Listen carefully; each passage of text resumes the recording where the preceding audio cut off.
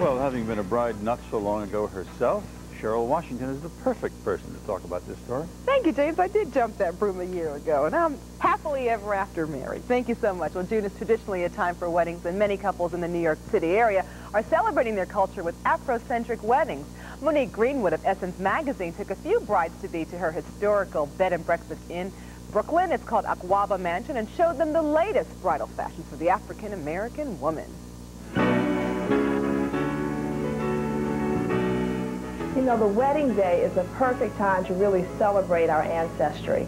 And India is recently engaged, and we just think that she has a beautiful, regal, and royal look, and wanted to choose a dress for her that accentuates that. This one is from Leslie Coombs for New Heaven Brides, and it's a slim-fitting sheath accented in embroidered gold. And this dress, we think, really epitomizes royal beauty. Instead of a headpiece, it features a hood that we draped ever so delicately over her beautiful dreadlocks. As an African-American woman, it was very important to me to have an African-style wedding. Kathleen, this is a perfect choice for you because you said you wanted something very simple and tasteful, but at the same time that did have subtle touches of our Afrocentricity. Yes. And so Melissa Drayton, a local designer in Brooklyn, created this fantastic dress for you. The Essence by Mel accessories, of course, that work with this include the beautiful garter done in lace, the satin bag with beading and gold and cowrie shells. I especially love the headpiece because it has the cowrie shells underneath the chiffon. And of course the cowrie shells are a symbol of prosperity and wealth. Yes. And that's exactly what we want for you on your wedding day. Thank you. We're now standing in the Ashanti suite at the Aquaba Mansion with Christine. And Christine is wearing a stunning look.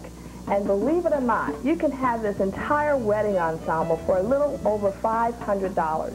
It's by designer Therese Fleetwood, and it's an exclusive design for the Essence by Mel catalog. It's made from a rayon blend chantique, 2 pieces, the peplum top and the slim skirt with a fishtail back. And of course, with something this gorgeous, you need a very simple strand of pearls.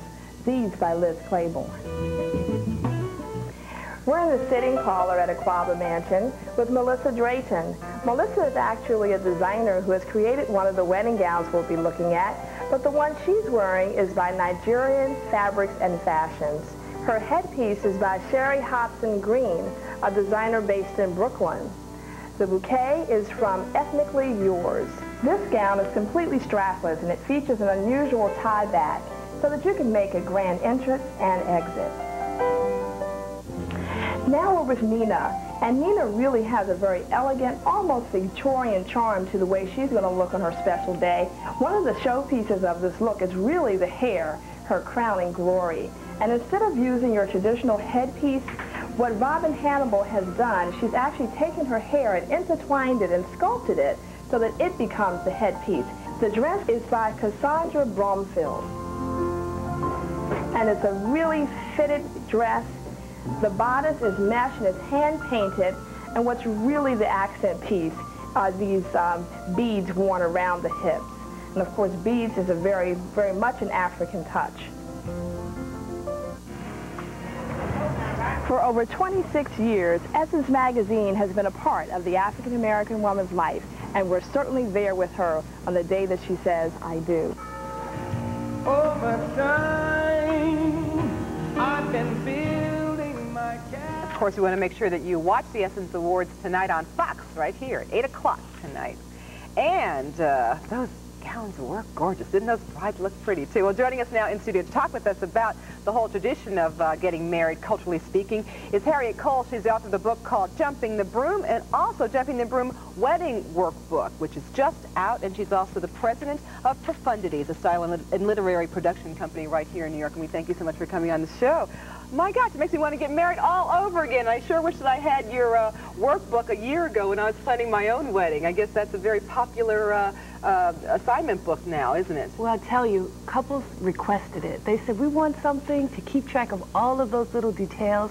So what we created was a book that has worksheets in it filled with every possible blank for every question that you could possibly ask when you're planning your wedding so that you don't forget any of the details. Oh, gosh, that is a must then. Well, let's talk about the culture. First of all, I would like you to describe what jumping the broom is. That is a very, very popular African tradition, isn't it?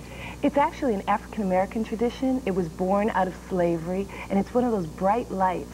It was a ritual created for that our ancestors created when they were not allowed the legal right to marry. So what they did was to use a broom, which is the symbol of householding the world over, and they took that broom, and before the big belly West African drum was outlawed, at the crescendo of the drum, the couple would jump over the broom, and that indicated that they were married.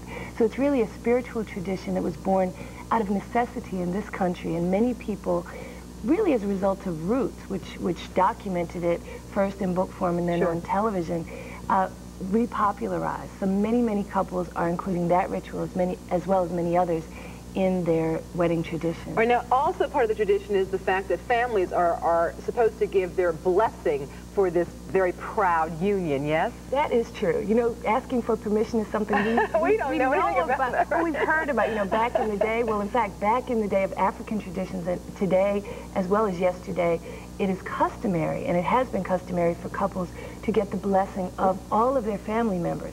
And I encourage couples to do that because what it actually does is create an insurance policy.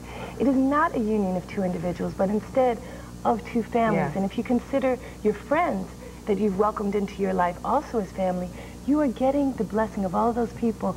So when the hard times come, and even in the best of relationships, hard times do come, you've got glue. You've got fortification that says, hey, I'm going to help you along. Let me support you through these times. Yes, and it also eliminates the bad mother-in-law jokes, doesn't it? Now, go ahead. I'm sorry, I didn't mean to cut you off. What happens is everybody says yes, and everyone gets to know one another and really creates a family. Absolutely. That's very, very important. Now, cross sticks are also important to the culture and the tradition, aren't they? When we were researching jumping the broom, we discovered in Chase City, Virginia, there was a ritual of couples crossing sticks that indicated that they were married. And we have a beautiful picture in Jumping the Broom that shows a couple with big pieces of wood that they crossed. And those were also the pieces of wood that were the first to be used to make their home. Ah, so the building of the foundation of this blessed union, of course. Absolutely. Isn't that great? Now, also, going back to the parents for one more second, it is also customary to give the parents gifts. I mean, we always hear about giving gifts to the couple, but in this tradition, it's also customary to give the gift to the parents. Why is that so important? Well, in many African cultures, there's something that's called dowry or bride price, where the groom's family would offer gifts to the bride's family. In some instances, the bride's family also would offer gifts to the groom's family. I'm recommending that we make a contemporary tradition where we give gifts to our parents because, in fact, the parents, they brought us here. They got us to the point where we are prepared to offer ourselves to each other as a couple, as family. So why not say thank you to them and give them a very special memento that they will treasure through the years that you've created your new family. All the best. I love this stuff. This is great information. Harry Cole, we do thank you so much for coming on the show. Also, the book, Jumping the Broom, and Jumping the Broom Wedding Workbook for everyone who is intending, of course, to get married. And you're also the special contributing editor for Signature Bride, the magazine for the African-American bride. You just do it all. Wish I had you here last year to help plan my wedding. Well, congratulations on your... on my 1 year and your 3 years. There Harry, and we thank you so much. You're very welcome. All right, James, back to you. And if you have to get married, we'll have a book called Jumping the Gun. Thank you, ladies.